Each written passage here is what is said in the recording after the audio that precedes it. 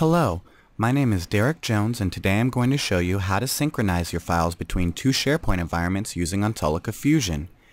Now this tutorial builds off our previous video entitled Migrate your files from SharePoint to SharePoint including folders with Ontolica Fusion.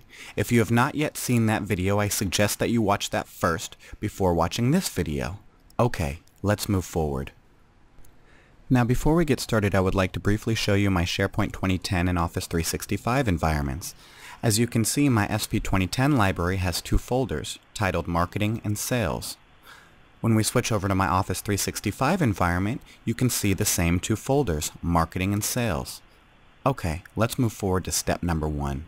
Step number 1, modify your existing component to synchronize your files between SP environments. Let's get started. Double-click your created component and unselect Show at Startup. Now what we're going to do is click Show All Options, and what that will do is remove the Fusion guide and allow us to see all options available to us for synchronization. So as you can see, we're going to be synchronizing our SharePoint 2010 environment with our Office 365 environment. Go ahead and select Action and click Add New Only. Now Fusion gives us many different options, but in this instance we're going to go with Add New Only. Once you have done so, click Run, and then click Yes. Fusion is now communicating with our Office 365 and SharePoint 2010 environments, and it's checking to see if any new documents have been added to our SharePoint 2010 environment, and if so, it will go ahead and synchronize that with our Office 365 environment. However, no new documents have been added to our Microsoft SharePoint environment, so as you can see, nothing has been added and nothing has been replaced. Okay, on to step number 2. Step number 2, synchronize your SharePoint 2010 and Office 365 environments. Now during step number 1, there had been no new documents added to SharePoint 2010. However, I have gone back and added a new document, so let's synchronize our two environments. Since our component is already synchronized, all we have to do is select Run, and our Office 365 environment will be updated with the newly added document. So go ahead and click Run, and then click Yes. Fusion is now analyzing both our SharePoint 2010 environment as well as our Office 365 environment to see if any documents have been updated or modified. If so, Fusion will automatically synchronize those two environments and should be done so in just a moment.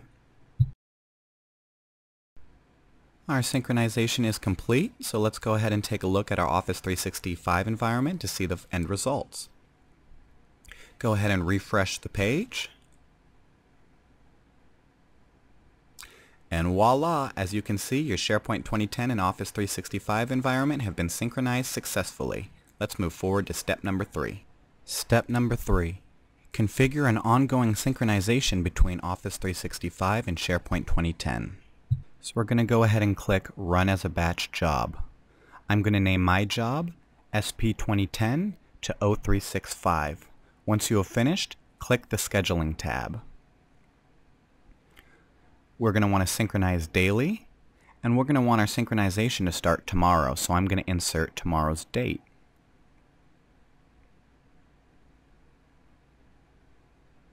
No end date, and we'd like our synchronization to repeat every hour. Go ahead and click OK. Click OK again. Click Yes. Our job has been scheduled, so go ahead and click OK. Now as you can see, Fusion has opened a new window, and that is our batch server, and you're going to want to keep this window open during synchronization.